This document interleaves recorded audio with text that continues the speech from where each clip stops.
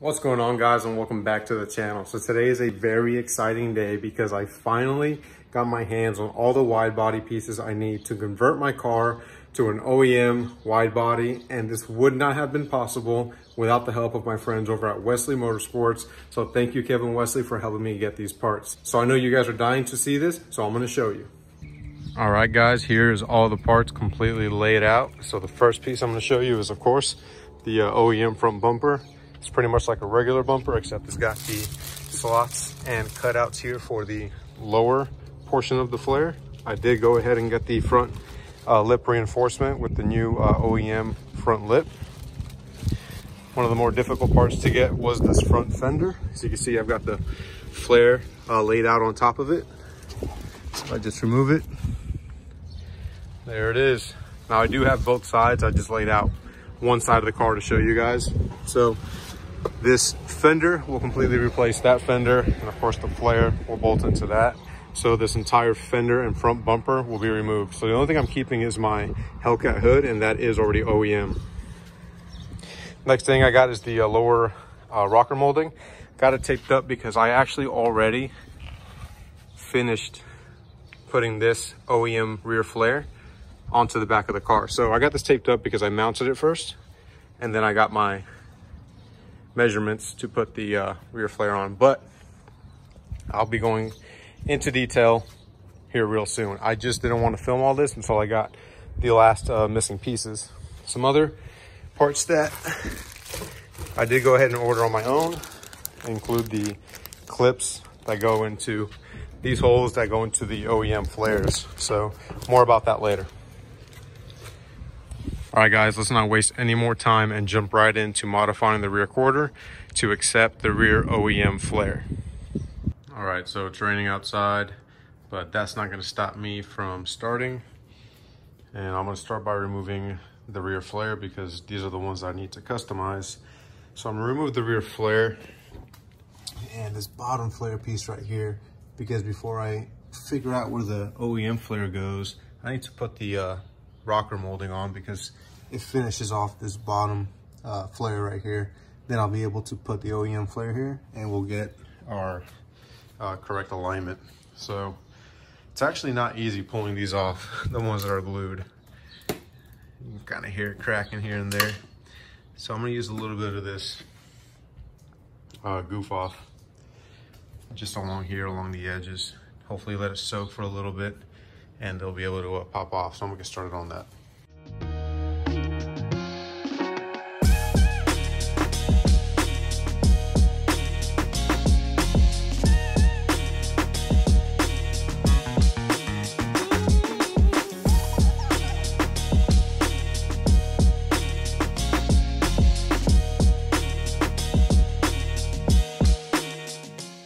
All right, man, that was tough. That was not easy to pull that puppy off, but this industrial strength goof off right here definitely did the trick. It actually softened it up and it made it like real gummy like, and I was able to move the flare back and forth and it was able to come off. Now, I said this once, I said it before, anytime I work on something, I like to clean the entire area up. So you see it's freaking filthy under here. So that's what I'm gonna do. I'm gonna completely clean this. I am gonna remove these lower flares too. I just don't want them to interfere or get in the way. So yeah, I'm gonna go ahead and work on this right here. Get the rest of this glue off. As you can see, it's extremely hardened. And once I clean all that up, then we'll tape it up and we'll get started with all the more difficult part of this. All right, update.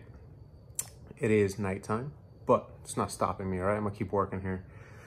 So as you guys can see, I had all that glue on there. It did take some of the paint off. Again, not worried about it. We're wrapping the car this go around. Later in the future, we'll get this bad boy painted, but for right now, I wanna do a new color, a new livery. So anytime you wrap anything underneath, the wrap will show imperfections, and that's what we're trying to avoid right here, right? So anything that, any of that dried glue that would show through the wrap, I'm sanding that down. Just getting rid of all those bumps and everything. I removed as much as I could, but what was left and what was still bumped up, I had to sand it down. So I'm hitting it with, what am I hitting it with? I think it's 320 is it 320 grit? 320 grit. I mean, I'm folding little pieces of sandpaper. And then I'm gonna hit it with 1000 grit to make sure it's super smooth. But it's just along that line. It's nothing crazy. I just don't want any of this stuff to show through the wrap once the car does get wrapped. So let me show you what I'm working with. Oh man, this is everybody's nightmare. It's so crazy. Anyways, so I just got a little piece of sandpaper, right? And I just folded it. And I'm just lightly sanding back and forth like that. Once I hit it with 1000 grit, we'll go ahead and do it wet, a little wet sanding to make sure it's super smooth. As you can see, I got most of all that glue off. It's just a couple, this right here, and then this was another hot spot. This right here, most of that already came off. It's nice and smooth, can't feel anything. So that's what I'm working with right now. A little piece of sandpaper, jump up to 100 grit, clean everything, then we'll be able to tape everything off and start getting our measurements so I can drill the holes for the bolts and fasten everything in place. Again, it'd be sweet if we could put a new rear quarter panel on this, but that's just not gonna happen with my budget, not this time around. So I'm gonna get back to work. All right, just wanna show you guys the final product of where I'm at this stage. And that's, got all the glue off. It's nice and smooth now, nice and clean. Minus, of course, my missing paint. But you won't even be able to see any of that, so I'm not too worried. But yeah, just be aware. If you're gonna glue your flares like I did, it's like a permanent thing, because once you rip them off, this is what you have to look forward to. Next thing I gotta do now is put up the the lower rocker molding from the OEM car. But because I've got the yellow Jeep here in the way, and it is late at night, I don't wanna move the Daytona, and I don't wanna crank this thing up so late because that's just not neighborly. So instead of waking all my neighbors up in the middle of the night, because I wanna work on my car, I'm just gonna wait, do it tomorrow, and make some headway. So the only thing I'm gonna do right now is actually put the tape on these on this rear quarter. That way when I put the flare on there, I can trace it out and get all my measurements. I can't put the bolts, got the bolts to put into the back of the OEM flare and JB weld them in place. Can't do that yet because I need to be able to put the flare up against the car and trace everything out, but we'll dive more into that tomorrow. So I'll see you there. All right, it's the next day. It's a beautiful day outside. Literally night and day difference, right? Got the Challenger out of the garage, and I did pull off the lower side rocker moldings and the lower piece of the Vicrest flares to finish off the full flare. So I pulled out the new OEM Widebody lower rocker molding that finishes the flares. It's all one piece now, and I'm just comparing them. So I'm gonna show you guys the differences if you're trying to do this for an older gen Challenger like I am. So let's take a look. All right, so you can definitely see that this is the old one, right? Some subtle differences. You can see this is a little more pronounced versus this one. And the other difference is that this has 2 clips in the front. I don't know if one broke off. I don't think so though. But the rest of these clips are relatively in the same location, as you can see. The OEM Widebody one has some extra clips on the bottom portion of the plastic. So I gotta see how that is gonna line up. As you can see, when I flip it over, it finishes the lower portion of the flare on the front and the back right there. So looking at the Challenger over here now, you can see I got everything off, and in true fashion, I'm gonna clean all that up real quick before I start putting this lower rocker molding piece on. I'm not sure if I'm going to do a final, like, complete installation because really I'm just trying to get this line so I can do that. So anyways, let me figure it out. I can see that this lower panel doesn't have the extra holes for the lower plastic pieces, the little plastic push pins. So let's see how this lines up.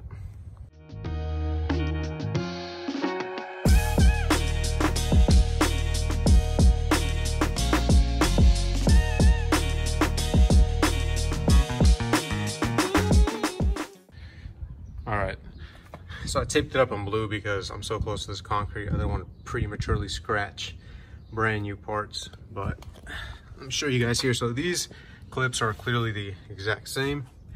Over here, this one has an extra guide pin, but no hole. On my car, the hole is somewhere around here, not there. I'm not going to drill any extra holes into the body, especially these lower rocker panels. I know some of you know that this is filled with foam and it just traps moisture very well. I don't think an extra hole would hurt, but I don't think it would make it better. So what I'm gonna do is just trim this guide pin so this clip can go into its little home right there. So that's one. and then it'll allow this to be a lot closer. This extra clip right here also needs to be removed. That one's gonna line right up. So far it looks like the bottom clips have nowhere to go. So I need to figure that out, either remove them because the last lower rocker panel didn't even have them. So I'm not too worried about that. And these holes look like they're gonna line up perfectly. So not a problem there either. So looks like for this side, right, the back of the car, I need this to line up so I can place the flare correctly and go from there. Looks like I'm gonna have to come up with something for these rears. I don't exactly want them to not be clipped in, and I don't want to drill or make new holes in the body, but I might have to because it doesn't look like I'm gonna avoid it this time.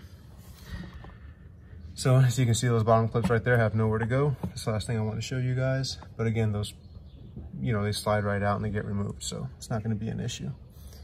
So let's go ahead and get back to the drawing board.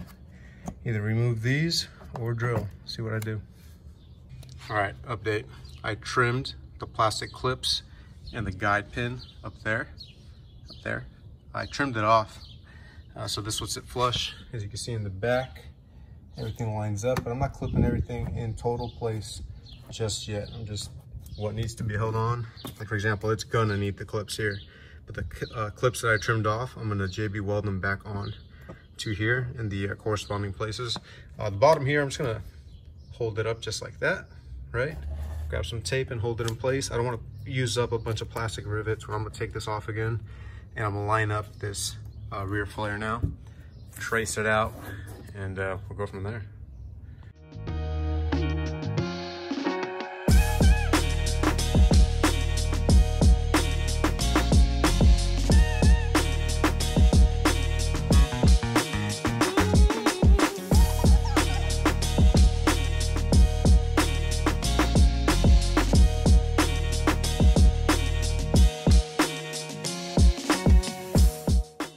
All right, it's a little tricky, but this is going to be the most time-consuming part because we want to measure once.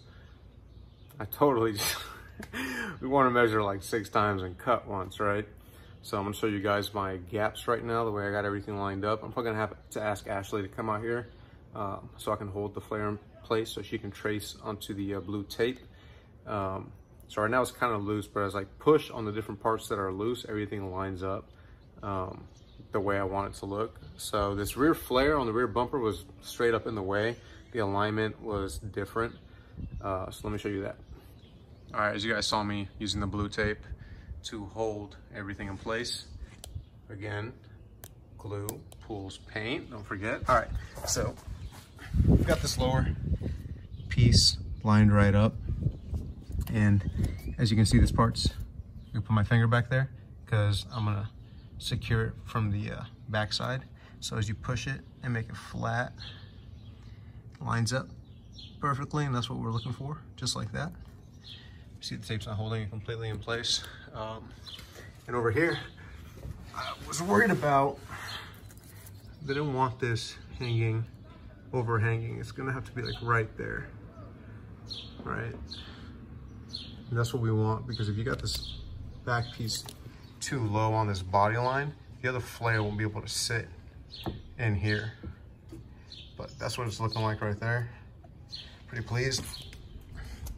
And this has a lip that literally overhangs on this fender, as you can see right there. It doesn't go completely flush up against it, because then it'll lift this back one up way too high. So that's where we want it. Let's go ahead and trace out our shape and go from there. Alrighty, got our shape traced out. And you're probably wondering, why are you tracing it out? You already cut the car, right? That part's been done for a while. Basically, coming back over here to the flare, it's time to measure, right? So I'm gonna got some hardware that I'm going to JB weld right here in the center of each of these pockets right here. Now, there was plastic clips that go into the rear quarter panel of the OEM car, but we don't have an OEM car. So I found some bolts, some hardware that are gonna slip right into here. Gonna JB weld it, let it dry. But we gotta figure out how we're gonna drill. And like I said, this is where a lot of measuring comes into play. So we're gonna measure from the center of this hole to the top of the flare, right? Now, when you measure, there's maybe, I don't know, a fraction of a centimeter from the trace line versus where the flare actually is. I try to really angle the pen down so it's as close to the top of the flare as possible. So we're gonna measure on the plastic flare on here, from the top edge to the center of where the bolt's gonna be coming out. A lot of measuring to be done, but once I measure this and drill and everything goes into place, I can just trace that template, flip it, and do the other side. So this side has to be absolutely perfect so we can make a workable template. As you can see, I did this a long time ago when I was trying to get OEM wide body parts and failed about 1.5 years ago. These pieces protruded way too much and I had to shave them down. I used a Dremel. Shave them down so that the flare would sit flush up against the car. The ones that weren't protruding or weren't interfering with touching the surface of the car, I left them there. And I'm really happy that I did that. So basically, it's time to measure. So center hole, top of the flare, take that measurement and mark. So I gotta put the flare back up on the car, but then I gotta mark where each bolt's gonna go. So this is gonna be a long process. We're gonna get it done. Again, there's no instructions or book on how to do this the right way, but my boy Rome Lowlife, man, you guys gotta check him out on YouTube. He did this with the Vicrest kit. It took him, I think, a little more effort because he had to create pockets on the aftermarket flare to put bolts into, but that's where I got the idea from. It's worked great for him. His kit's been super sturdy. He had to do it on the front flares and the rear flares. Because I went OEM, I only have to do it on the rear. Now you could say I'm kind of lucky, but this is like the hardest part. So, but yeah, let's get this template done up the correct way. That way I can just flip it on either side and we can move 10 times quicker. Alrighty. So as you can see, I just hollowed out the little hole right there. And then, 2 hands here, 2 hands. I measured where the center of the hole is gonna be. And I marked it with the pen, as you can see right there. Then I drew the center of the line up over the tape. So then I put the flare back up on the car. And there are my tick marks for where each hole needs to be, right? So then I'm gonna measure from the top of this line, that exact measurement down, right? Then draw a little circle, center punch it, drill a small hole through it. So I'll probably start with one here, butterfly, one here, and then the very last one down there, just to make sure stuff starts lining up correctly. So that's got to be a good sign, right? Like we're on the right path, buddy. You blessing this? Yeah. See, he's measuring for me. That's what he's doing right now. That's what he's doing. It's a pretty butterfly. See you later, buddy. All right, let's get to work. All right, guys, so I did what I said I was gonna do. I measured up. I drilled 3 holes, one at the very bottom, one towards the middle, and one at the very back of the flare. And everything lines up great. Did all my measurements correctly. It's looking good. But I ran into one little problem, right? And that's that not all the bolts, you can put fasteners behind them. So there's no way I'm gonna cut away any more of this car, right? So let me show you. All right, so the first bolt that I put in was this one. And I did this one down here and the one in the back. See, they're not fastened, but as you can see, everything lines up pretty good. And there's the bolt right there, and then you just, and then it would be fastened starting with this one down and these, no, it's these 2 in the back. You can't reach, you can only pretty much put fasteners on 1, 2, and 3 from the back side. 1, 2, I just lied, it's just these 2, right? So then 1, 2, and 3, 4, 5, 6, 7, 8, and 9, you can't put fasteners in the back. So I did what any sane man would do. I jumped on YouTube and Google, and I found Judas Garage. Huge channel, you guys might follow him. And he put OEM parts on a non-wide body Hellcat. And what I saw he did was he drilled holes big enough for the OEM fasteners to clip into. And I've got one right here. All right, and this is what they look like. Now, clips that I have right now are for my front flares to clip into the OEM front fenders. So that means that I need to order a boatload more of these so I can drill holes big enough for these to clip into the holes that I can't put fasteners behind them. So that's gonna be the plan. That's what Judas Garage did. Worked out great for him. So I'm just gonna buy the missing clips that I need, but I'm still gonna fasten the ones that I can. So I probably won't completely install this flare until after we wrap the car, because I don't wanna risk, I mean, you can just buy more, right? But I don't wanna risk breaking these little things and having to buy them again. So I'll probably just take the whole car in pieces to get wrapped. That way, once it's completely done being wrapped, we can just clip everything into place and fasten everything into place once, versus fastening everything right now and then having to blow it apart again. One thing I did not order was these flares right here. You can see all the paint's gone, like I mentioned earlier. I don't think I'm gonna buy these. I'm not sure yet. So for right now, I'm just gonna leave it as is, and then clean all that up, get it ready for wrap, and then see what I decide to do after that. But I'm gonna go ahead and finish this side up, drilling all the holes. Everything's lining up perfect. All I gotta do is trace this, flip it onto the other side, and drill some more holes. But yeah, definitely gonna jump on East Coast Moparts and order me a bunch of these.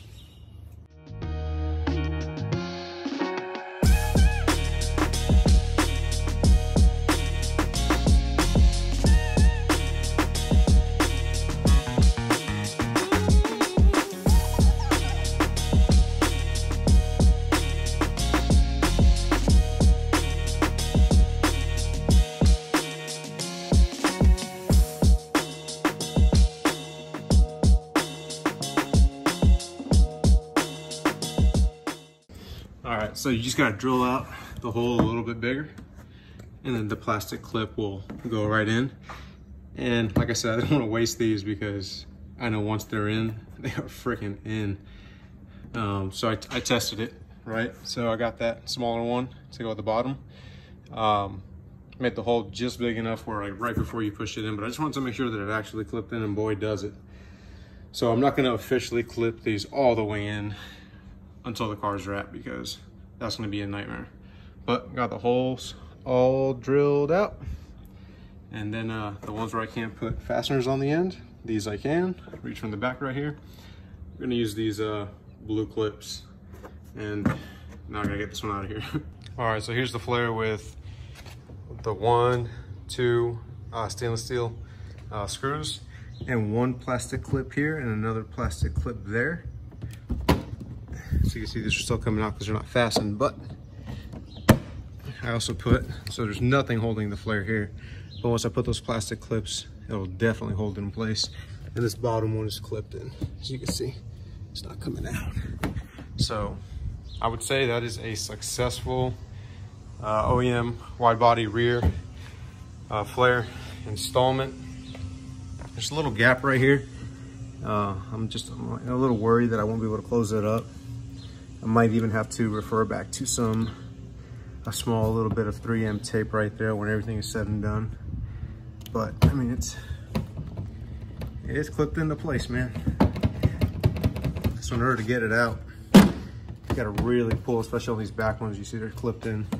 So from here down and from here back, it'll be the blue plastic clips. So I didn't want to not test it because, you know, knowledge without mileage it's bull. It's not real. So we know that it works now. Tested, it's true. So once we get everything 100% in place, that is what it will look like. Now, like I said, I'm not gonna put any of this stuff on until the car is wrapped, because even before we wrap it, we gotta take this bottom piece off because I don't want any orange bleeding through. We wanna wrap the car correctly. And of course, the front flare and the front fender, all that's gonna be replaced. So we're not gonna mess with that like anytime soon until after the car is wrapped and all the pieces are wrapped. We're just gonna swap everything over and then be done with it. But the rear, Pretty happy, man. It's looking good. I'm gonna go ahead and start taking all this tape off, cleaning all that residue off. I do need to take the rear diffuser, front splitter off before we take it to get wrapped. So I got some work to do. All right, guys. So next thing I did was JB weld the 2 bolts in place. I did trim the clips and just moved them over. Let that JB weld set in place as well. I hope that works. If not, I'll come up with something else. The last thing I did was clean up my mess over here, clean the side of the car, so everything's nice and clean. Lower rocker, remove that. Got everything clean, everything scuffed up. I did go ahead and take the metal burrs off of the holes so they're nice and smooth as well. So basically, now I got to start this side. So that's what I'm about to do, turn the car around, rip this apart. All right, so I just doused it in a goof off and started separating right away. I just want to show you guys how strong this stuff is, all right? The glue, I mean, like, I am pulling on this. It's, all right, hold on. Hold on, buddy.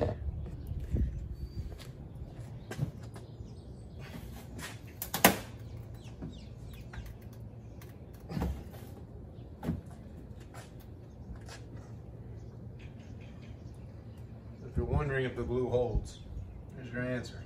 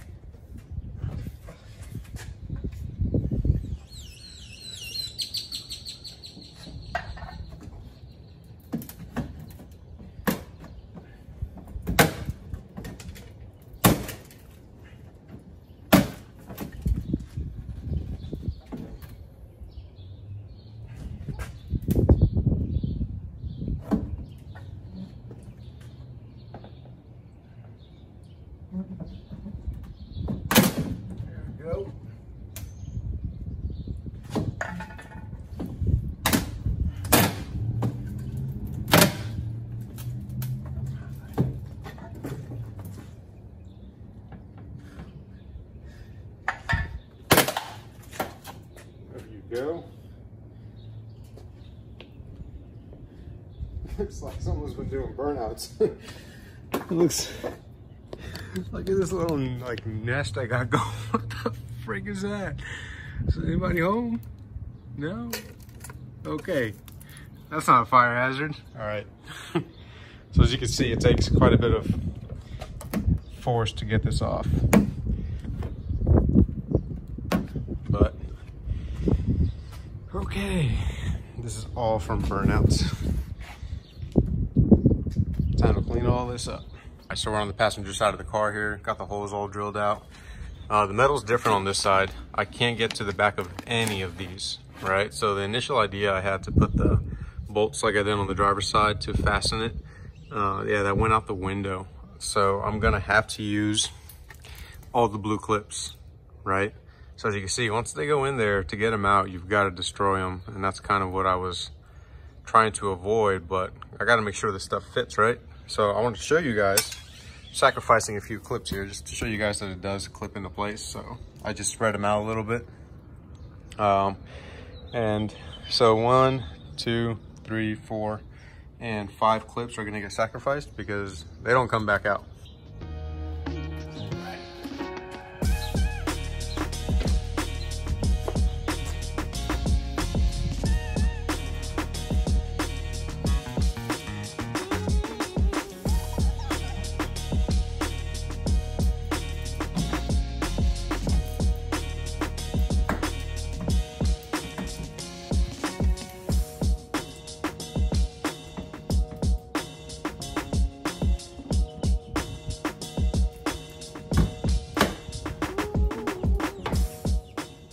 All right, I don't know if you could hear those audible clicks, but this So this one thing I did already do on this passenger side is turn this puppy over.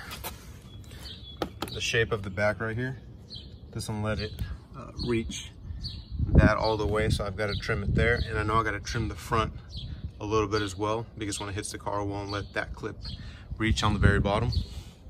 So this is what it looks like, and I already trimmed the other one, so I got to trim this one in the back and in the front. That one got pretty close, but as you can see, it's just a little bit that won't let it clip in, but it does clip in once I trim this bottom piece right here and let the flare get closer to the car. But yeah, that's gonna work. So now I gotta pull that puppy out. As you can see, got a lot of tension on it. Yeah, it freaking works. So trim the bottom in the front, gotta trim the front on the driver's side, and then we'll be good. All right, after some trimming underneath here and over there, I was able to get it seated. Of course, I don't have clips up here. Got one here, one at the bottom, one in this corner, and it's pretty much sturdy. That's gonna work. Now, one thing I want to show you guys is, I want to show you guys this bottom piece right here. Of course, it's not clipped all the way in, but we're gonna be aligned just right. Real happy with that. One thing you can notice is that the radius of the Vicrest flare, where it's sat, it's definitely bigger than the OEM flares. And I can also tell by the way they come this way. These are a little less aggressive, the OEM ones are. The Vicrest ones would hide this tire a lot more than the OEM one does. So it's gonna give it an appearance of being a little thicker, but nothing's really changed except the width of the wide body kit. So yeah, that's one thing to notice. Again, all that's gonna be wrapped, all that's gonna be covered. I'm not really too worried about it. That part's not clipped in yet because I still have to put the new clips in their corresponding spots. And then of course you gotta use some plastic rivets here in the rear to hold it into the sheet metal of the car. Right there in those two holes, so that'll keep that in place. Again, not gonna put any of the stuff on, just gonna go get it, take it to Ish so he can wrap all these things and get the car looking right. So I'm gonna take the car with as many things as possible off of the car, to include the flares. All right, last thing I wanted to do was switch out my Demons with the BFG, because these are 315 3018, so the sidewall is a little smaller. As you can see, I could wrap pretty much my whole hand, touch the wheel. My Nittos are 315 4018, bigger sidewall. It's huge, and I just wanted to see how it looked, man. It looks pretty good.